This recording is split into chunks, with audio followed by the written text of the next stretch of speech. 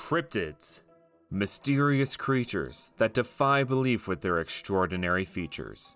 A whale that slides down mountains causing rock slides.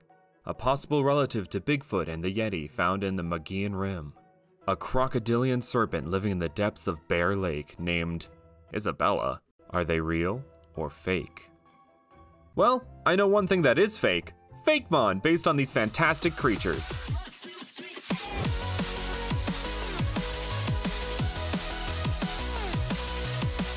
Hey everyone, Brandon here with another video featuring my Fakemon region, the Cornera region. This time we are discussing some cryptid Fakemon. If you missed previous videos in this series, make sure to check them out, the playlist is in the description. But before we get started talking about these cryptid Fakemon, make sure to like, subscribe, and hit that notification bell. If we can hit 3,000 likes on this video, I will show off some more amazing cryptid Fakemon. Also, become a member if you want to show some extra support to the channel. So for the Cornera region, I really wanted to have some Fakemon based on cryptids, because they are so popular here in the US. I also wanted to try to stick to cryptids found only in the Four Corners region, since that's where Cornera is based on, and I did, for the most part, with some design elements being based on cryptids from other states and even countries. So I'm taking a look at this script as I'm reading it, and noticing a trend, so it made me think of a drinking game. Take a sip every time I say cryptid. I apologize in advance to your liver. Anyway, let's get into some Fakemon. Starting us off is a Corneramon you may be familiar with, if you watched the new type combos video.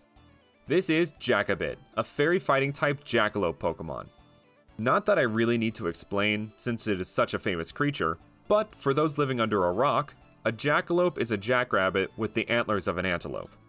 The origin of this creature comes from the 1930s, when the Herrick brothers, who were hunters and skilled taxidermists, grafted deer antlers onto a jackrabbit mount, and sold it to a hotel in Douglas, Wyoming.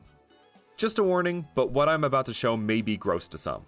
But some say the inspiration of the jackalope comes from rabbits with the slope papillomavirus, which causes these horn-like protrusions to come out of the rabbit's body. But don't worry, Jacobid's horns are just horns, and not some disease or mutation of Pokerus. Next up we have Corneran Lapras, which is inspired by a few things. The shell is inspired by the cathedral spires in Rocky Mountain National Park. The reason for it being in Cornera is the myth of dinosaurs still being alive in Colorado. And the design itself is inspired by the Bear Lake monster. As I said in the intro, this is a crocodilian serpent that has been sighted numerous times in Bear Lake since the 19th century.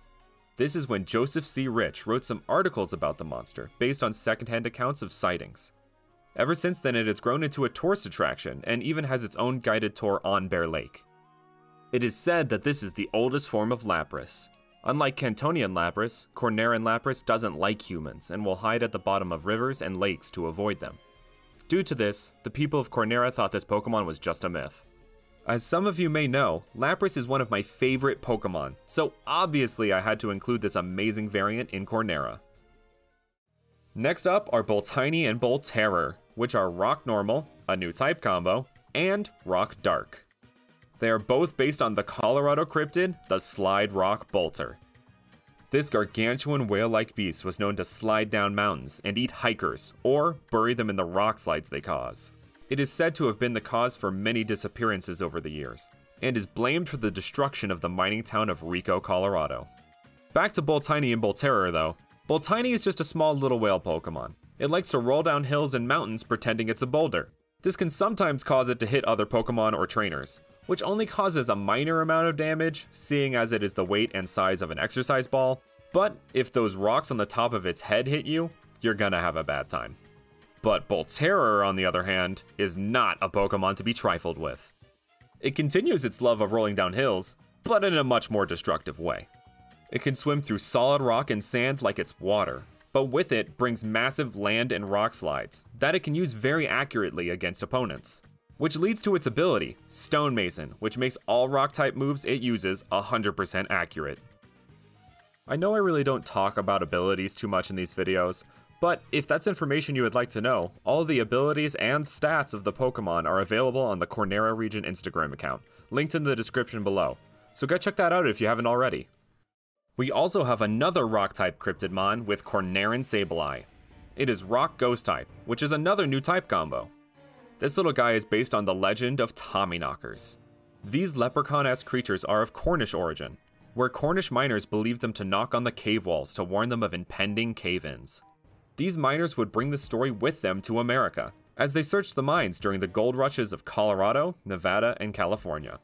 There is even a brewery in Idaho Springs, Colorado, named Tommyknockers that started in 1859 during the Colorado Silver Boom, further perpetuating the myth of this cryptid into the mining community.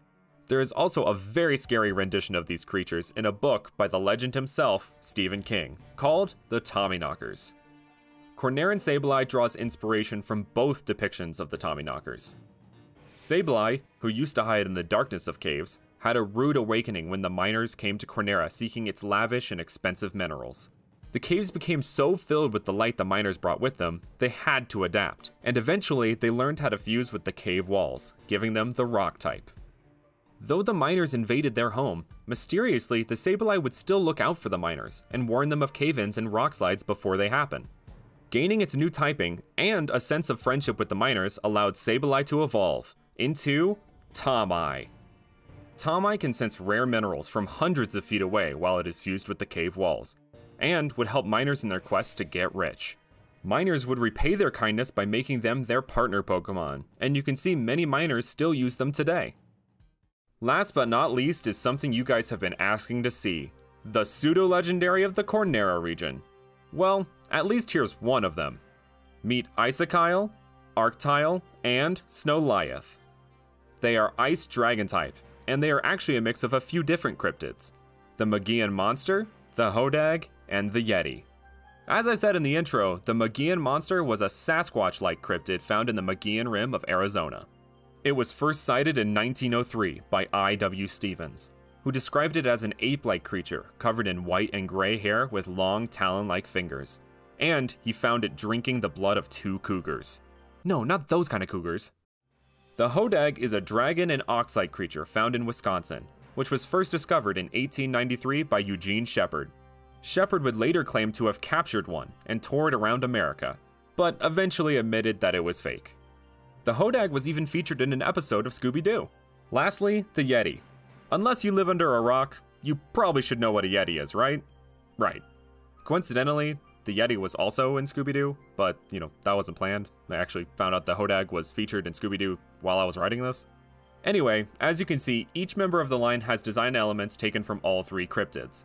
Icicile looks like a derpy baby Hodag, Arctile is more ape-like and semi-bipedal, and gains the fabled claws of the Magian Monster, and Snowliath becomes full-on bipedal with the curved fangs like the Hodag, and the gray and white fur from the Magian Monster and the Yeti. And the whole line being Ice-type is a reference to the Yeti and Magian Monster's habitats. But that's it for this video. Let me know which cryptid Pokemon was your favorite in the comments. Also, don't forget to like, subscribe, and hit that notification bell. Your support on these videos greatly helps this channel grow, and I have the very lofty goal of reaching 25,000 subs by the end of this year. Let's see if we can make that happen. Also, you can become a member if you want to show a little extra support to the channel. Anyway, with that, I will see you guys next time.